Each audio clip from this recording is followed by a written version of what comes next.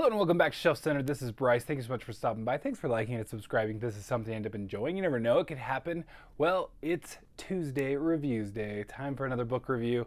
This is going back a little bit, but I had a little bit of a story to tell, and so we can talk about that a little bit.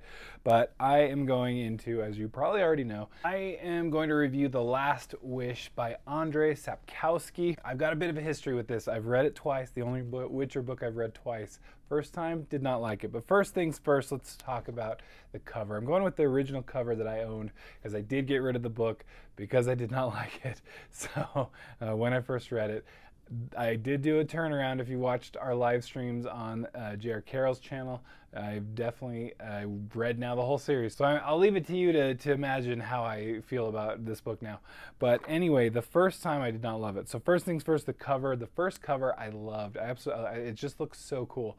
It's kind of scary. Like there's a monster. Oh, there's, you know, it's really well done. I like, honestly, there's very few of the Witcher covers that I've disliked.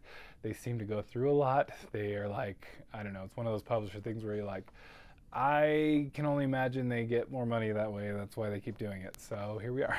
I'll read the summary that I got from Goodreads. But Geralt the Witcher, revered and hated, is a man whose magic powers, enhanced by long training and a mysterious elixir, have made him a brilliant fighter and a merciless assassin. Yet he is no ordinary murderer. His targets are the multifarious monsters and vile fiends that ravage the land and attack the innocent. But not everything monstrous looking is evil, and not everything fair is good, and in every fairy tale there is a grain of truth. I think that pretty well encapsulates it. As I did not know, and this might have led to me not understanding this book as well as I could have, but this is actually a short story collection. These are, you know, they're all related to The Witcher, and they're honestly, obviously to varying levels. Any short story collection is varying levels of good, but honestly they're pretty dang good overall. I think I discovered throughout reading the entire series that short stories is really where Sapkowski shines, and his longer novels, or novel length books, are my least favorite in the series, even though I don't hate them or anything. I like them. But the short stories really knock it out of the park a lot of times. So this short story collection contains the following short stories: A Grain of Truth, The Lesser Evil, The Edge of the World, The Last Wish, eponymous name of the book, A Question of Price, The Witcher, and The Voice of Reason. Let's jump into the quotes. Quotes: People, Geralt turned his head, like to invent monsters and monstrosities. Then they seem less monstrous themselves. When they get blind drunk, cheat, steal, beat their wives, starve an old woman. When they kill a trapped fox with an axe or riddle the last existing unicorn with arrows, they like to think that the bane entering cottages at daybreak is more monstrous than they are. They feel better then. They find it easier to live. And then another one. Evil is evil. Lesser, greater, middling, makes no difference. The degree is arbitrary. The definition's blurred. If I'm to choose between one evil and another, I'd rather not choose at all. So those actually too are very, very indicative of this whole series. It is kind of like, yeah, he fights monsters, but who are the real monsters, right? And I do think this is before like the zombie book became the big thing, right? And that's kind of a big theme in zombie books, is like, who's the real monsters when it comes down to things. So anyway, and then also Geralt not wanting to do any evil and to try to stick to his principles as much as he can. And that's why I have an argument that this is not necessarily a grim, dark book, even though it could probably be considered that. But Geralt's, he's a good dude. He's a good guy. All right, likes and dislikes. Let's talk about that. Maybe I'm going to start with dislikes first. Dislikes, like I said, did not like this the first time I read this book. This was back like 10, I don't know, at least 10 years ago. I first read it. I was excited. I did not ever play the games until actually recently, and so that's something that probably was a mistake, I'll be honest, because it's fun to read them now when you kind of go, hey, Roach, just something like as basic as that. But the dislikes, I remember I struggled a lot with the humor. I just felt like it wasn't like translated well, because, you know, maybe I was I don't know, language snob. I speak German, and I did notice humor is a hard thing to translate over between languages, and I thought maybe that was missed. What's funny is after reading it, I thought the humor hit. I thought after reading it again, I thought the humor was there. I thought it was good. I thought like Dandelion is the main source of humor, I would say, and cracked me up. And so again, maybe I just don't know what I was thinking, and maybe doing this or having read it on audiobook was the right way to go for me. I did struggle too. I remember things seeming over dramatic, and I think there's a fair bit of that. It's a little over dramatic at times, but it's a book. I don't know. And I think what I wanted at the time was this to be like a monster slayer book. Like I knew there was a video game in existence and all that. And video games have action and you fight things and whatnot. So I just figured it was more of that, and it was less intellectual and less of kind of like more, less of this thinking through and talking and whatnot and intrigues and whatnot, which it does seem to more be about here. So let's get more into what did I like, because that's the thing, is this time I really like this. The Last Wish I don't know which is my favorite, but it's between this, Sword of Destiny, and Season of Storms, the three short story collections. They were all excellent, and so it's hard to tell, but I really like these. So I like that Geralt sticks to his principles. He does the right thing. He doesn't want to do any evil if he can avoid it, and that's why he does try to choose. It's hard because a person like that in a moral quandary where you might have to choose a lesser evil because that's all there is, sometimes that might be the case. I do feel like in general in this world we like kind of lock ourselves into a false dichotomy somewhat. I know as a lawyer, when I am doing a cross-examination, I want somebody to think there's only two options, and because both options that I've arrived at for them are bad for them. So either way, that's what I'm trying to do, is pin them into a corner and try to get them to say the thing either way that I want them to say. Now, what I try to tell my witnesses that are about to testify is that's what the lawyer's trying to do. Does that mean in every case that you have to think like that lawyer that is asking you the questions? No. No, there are often other options, not just the ones that they have fabricated for you. But you better believe I've been able to get a lot of people in that corner. So it's doable with a lot of practice. But I'm just saying, I do like that it's, there isn't always just this like, oh, there's the two options.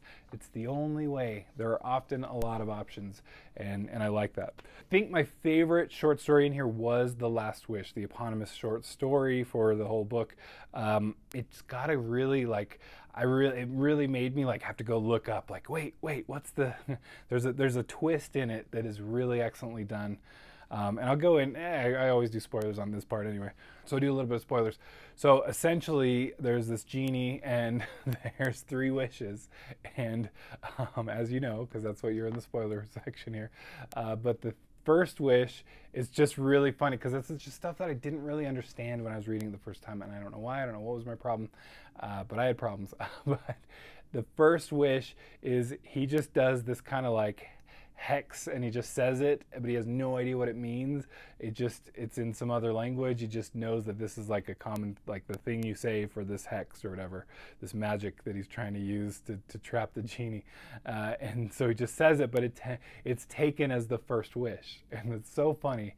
I just think it's really clever and really well done. And then the second wish, I think the second wish was just like something said in like anger or something like that, and it was like, get out of here or whatever, but that might be the first one, which was like some colorful language toward getting out of the way. I'm mixing them up right now, but then the third one is a mystery. We don't exactly know, but we know it relates to Geralt and Yennefer to some degree.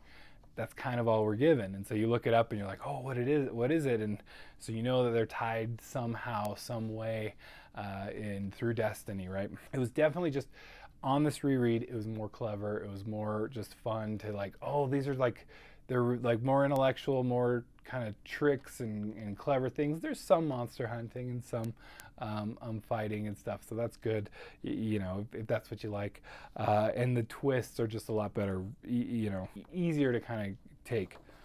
one one of the things I dislike, and this might be more for like later um, books, because it's not as prevalent in these short stories, but when and I don't think this is really a spoiler, but for later books, because you know the title of any of the later books, but the novel versions will repeat the title like a million times. So you know, I don't know if you're like me, where you read the title in a book and you're like, it's the title, but they will it's the theme of the novelizations, and then they will just like, they've never talked about the time of contempt before, and suddenly everybody's talking about it, and you're like, why? What is like, why is that now what everybody's talking about? Oh, it's going to be a baptism of fire, and then everybody's talking about it, and you're like, why is everyone suddenly talking about it, other than this is the book, The Baptism of Fire? So I just thought that was kind of funny. All right, if you like this, I thought one of the things in the very first live stream I did on J.R. Carroll's channel, JCM Byrne, who you should check out his books for sure, he pointed out, and I thought it was a very good point, is Gerald is kind of like Elric of Melniboné, and now I've heard since then that maybe there's some plagiarization accusations. I don't think, I've read them both, not like all of Elric, but I've read quite a few, and now I've read all of The Witcher, and then the new one I'm ready for, that should come out later this year or next year. But Elric of Melniboné is, you know, the albino, he has magical elixirs, uses some magic here and there. Like, there's some healthy, like, I get it that people can say that, but the stories are completely different. And anyway, I think Sapkowski's great. All right, my rating, I'm going to go with an 8 out of 10. It's very solid. It's probably closer to a 9 than a 7, but I'm going with 8. I think it's a pretty solid number on it. I really enjoyed it, really fun the second time through, which I just seriously, the whole time reading it again, I'm going, who was this person that read this the first time? Now I question everything. What did I even like about some of the books that I was reading then? Because I really enjoyed it this time.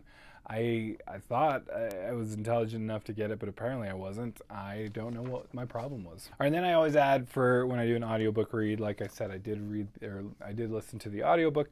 Peter Kenny, holy cow, what an audiobook narrator. I mean, one of the best at really getting unique voices that you can just spot as soon as they're talking. You're like, yep.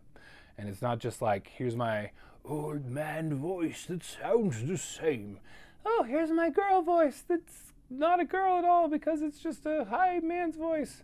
Anyway, just excellently done, like really, really well done, that I was just like, yep, I knew exactly who he was each time. Had a nice grisly Geralt voice, just really good grisly.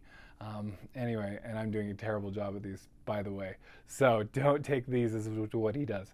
But anyway, highly recommended on audio, just excellent. The Dandelion voice is awesome, it's so good. And again, I didn't even really, like, Yennefer's great, just, anyway, not bad at all. It is what it is. You just get used to it after a while, though. So anyway, highly recommended, definitely check it out. It's good stuff. I know you knew that already. I know you know that already.